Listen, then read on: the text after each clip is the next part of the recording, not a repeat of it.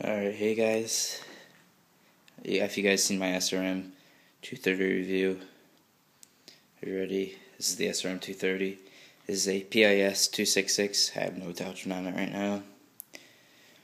We're just going to go over verses, differences, price points, just really the basics of these two trimmers and what did I do to them.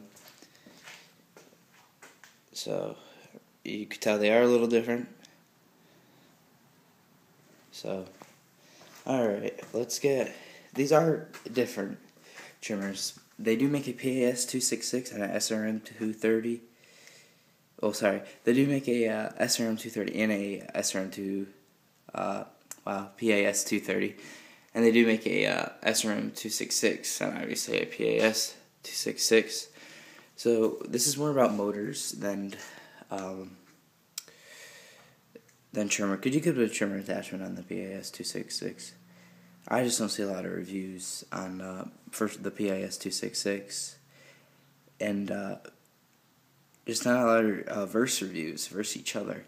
So we're gonna try hitting that today. So price point wise, the SRM 230 is $290. Now for another $20 more, you can step up to the 266. And here's the specs of the 230. And I really want focus. I'll tell you the specs. It's 22.8 cc's. Emission hours 300. And mine was built in July of 2013. So let's see what another $20 gets you with the PIS 266. And the emissions is actually over here. And you really can't see it too well. But it's 25.4 cc's and emission hours 300. So you're getting quite a bit more cc's.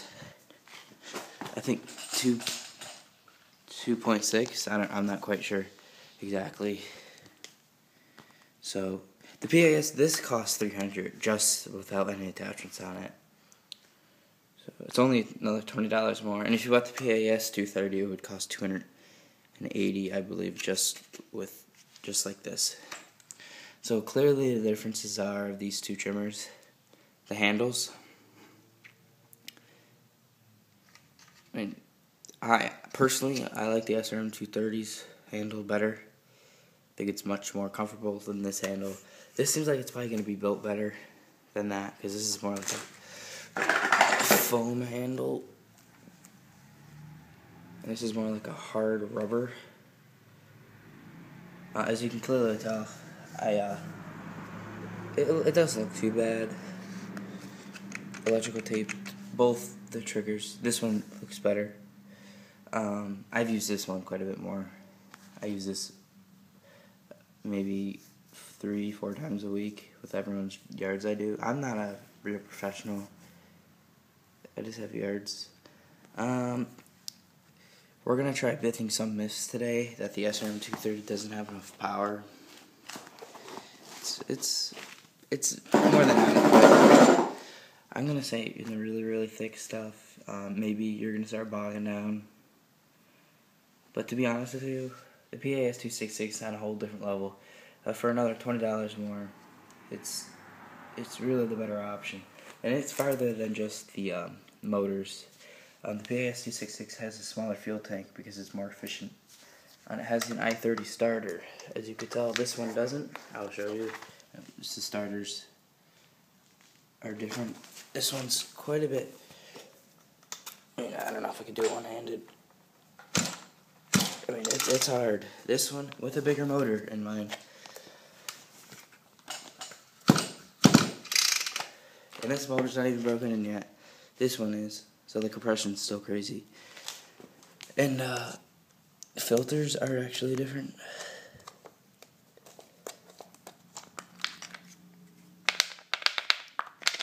There we go. That's your standard Echo filter. Sorry, I won't try to make this too long for you guys.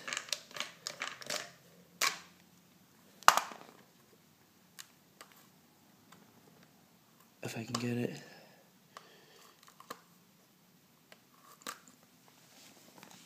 Clearly I mean, this has foam. It's thicker. It's bigger. Literally, you could tell the PAS is actually, it should be over here, is bigger. Plus covers are fun, guys. You can't beat that. I mean, I feel like they put more time and effort in this. Just the intake is quite a bit more detail in it than this one does. They both use Zama carbs, both the same spark plug, both, I believe, the same muffler. Yeah, they look to be the same. Without further ado, let's start them. I'm inside the garage, so I'm just gonna probably let them run. This runs quite a bit harder than that does. It's at idle. So on, switch here. It's pretty simple. Choke. You don't really have to prime, but I'm just doing it. I'm gonna put you guys down for a minute.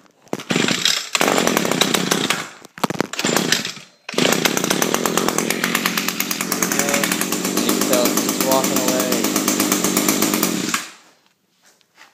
and then the PAS 266, which doesn't seem to hold gas as long, and it's fuelable. And I think they do have different chokes. Same thing. Put you guys down. Come on, this thing's.